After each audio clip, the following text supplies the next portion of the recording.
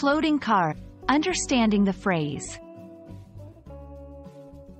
Hello everyone. In today's video, we're going to explore the phrase, floating car.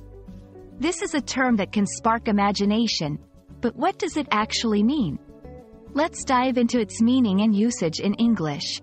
Remember, understanding such phrases not only enhances your vocabulary but also helps you grasp the nuances of the English language. First, let's break down the phrase, floating car.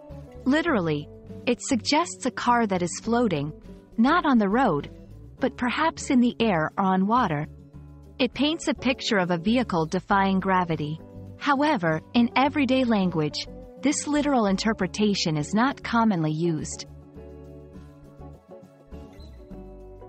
More often, floating car is used metaphorically.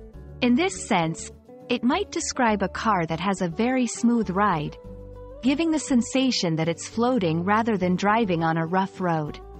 This usage is common in car reviews and advertisements.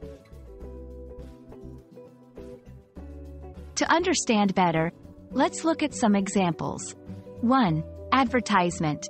Experience the new X model, a floating car that glides effortlessly on any terrain. 2. Review. Driving this car feels like floating on a cloud, thanks to its advanced suspension system. In these cases, the phrase is used to emphasize the comfort and smoothness of the driving experience. Sometimes, the term, floating car, can also be found in science fiction and futuristic contexts, referring to cars that literally float or fly. This is more about imaginative possibilities and technological advances than everyday usage.